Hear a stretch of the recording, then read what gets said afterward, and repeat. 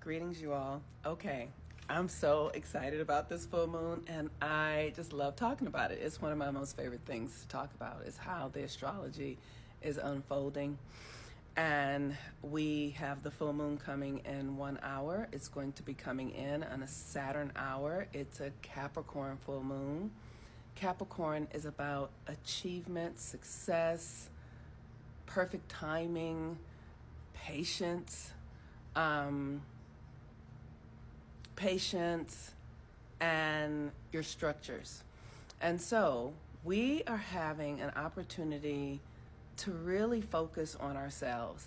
Now, what I see in my work with my clients is the greatest challenge that people are having in this energy is that people are very relationship driven.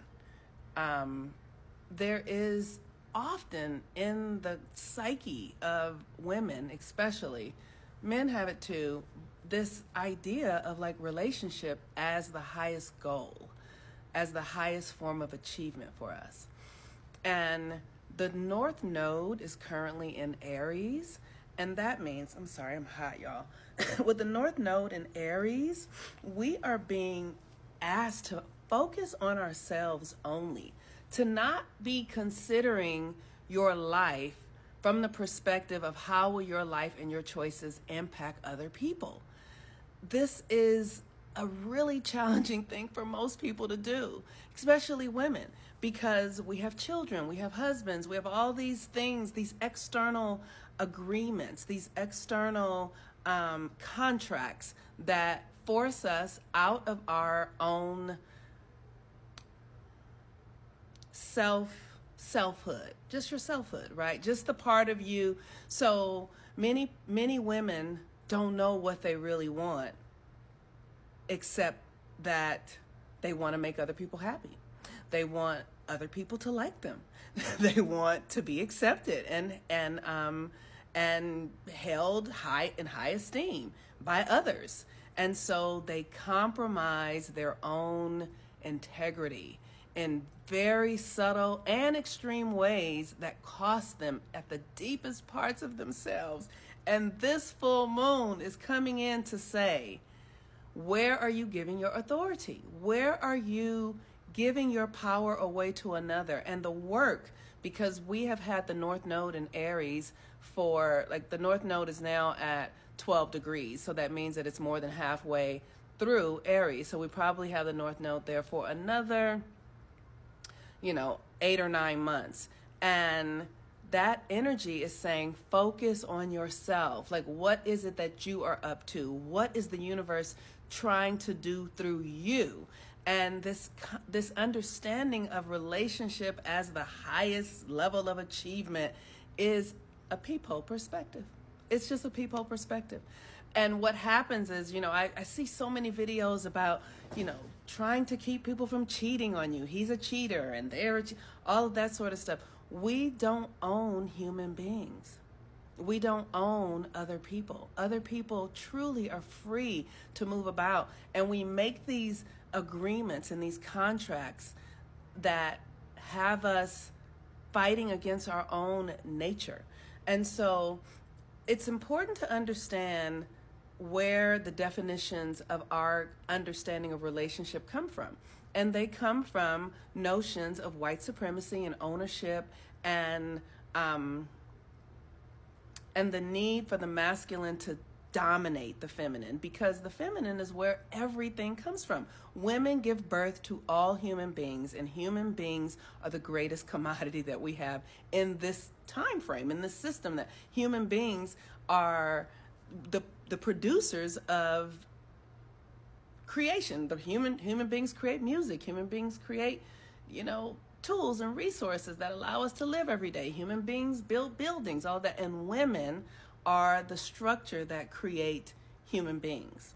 And so it's very important that we begin to understand the nature of our power as women, so that we're not selling it for cheap. And I mean that language isn't really great, but what I'm saying is, understand how you function, so that when you are sharing your power with others, however you do that, You understand the value of what you're offering. You're not just so desperate. You're not so, like they say, pick me, right? You're not thinking that you are lacking in any way. You are the producer of reality. You are it.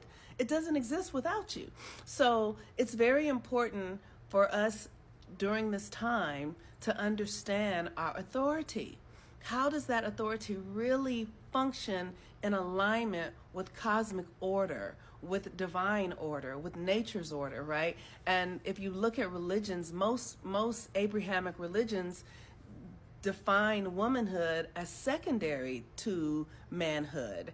And that's just not true. It's just not true. It's like the woman holds the memory, the DNA that reproduces life. So, and people like to say, well, she can't do that without a man. Well, that's actually not true either, because there is something called parthenogenesis, where women in their purest understanding of who they are can reproduce life just simply through desire, right? Like literally you can will your spirit and your body into the creative process without having a sperm, and you can get pregnant and have a baby.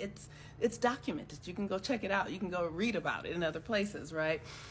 Which is, like I said, so it's called parthenogenesis. So this Capricorn energy is inviting us into deeply becoming loyal to ourselves for the purpose of understanding who you are, what you have, what you offer, your value, how you benefit the reality, how you are meant to function. It's literally just like knowing who you are before you give it away, before and the culture co-ops us with all of this sexuality and all of these fairy tale narratives and all of these belief systems that we need men in order to be fully realized as women. And that is absolutely not true. It's important to know that marriage is a made-up construct. The way that we do relationships are made-up constructs. This idea of ownership is an illusion. It is an idea that is false. We just have agreed to it. So in this full moon, we have Neptune at the 29th degree, which is saying, let go of your illusions. Let go of the delusional aspects of you that believe and practice things that are not true. And then we have Lilith and Virgo, and Lilith is about your purest desire. Like, what is really benefiting you? Can you tell yourself the absolute truth? I had a writing teacher who used to say to me, oh, Georgina Lindsay, God bless you, wherever you are, Georgina Lindsay. She would say, write like everyone you love is dead. Because that is when you will be the most truthful. If you aren't in your mind, in your subconscious, holding on to the feelings that what you're saying and what you're thinking is going to disappoint others. And we have to give ourselves permission to get to the place where we are not thinking about our own needs in connection to the needs of others. Just for a moment. I'm just saying, if nothing else, if you didn't have to take care of anyone else, if no one else mattered, if it was just you, what the fuck would you want? What would you be doing? What would you be thinking about? And for many of us, we will be trying to recreate somebody else to give us love and all that sort of stuff. But how can you love yourself? This addiction to external validation, to externalized happiness, to projecting our ideas of what we're worth and value out into the future and based upon somebody relying upon us or somebody needing us, is what's dying right now. And the question is, if you could have it your absolute way, what would that be? What would that be? Don't think of anybody else. Don't allow yourself. Just ask, what would I do? Who would I be if it was only up to me? If it was only for me and I could have it my way and no one else was included, what would that be? Because that is your pathway to integrity and freedom and the universe blessing you for being who you're meant to be and not who you have been co-opted to be. Peace and blessings, y'all. Bye-bye.